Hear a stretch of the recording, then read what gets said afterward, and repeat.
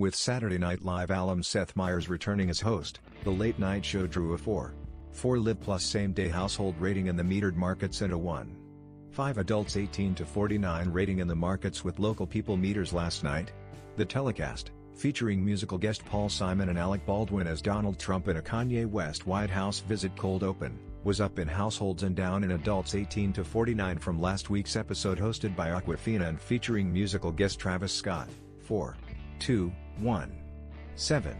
It was also down in both categories from the season opener 2 weeks ago hosted by Adam Driver with musical guest Kanye West, which posted a 4.8 liters plus SD in households and a 2.3 in 18 to 49.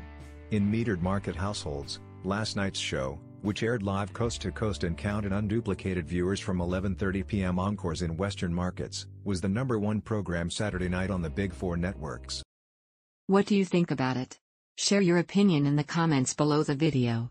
And also subscribe to the channel not to miss new, interesting videos.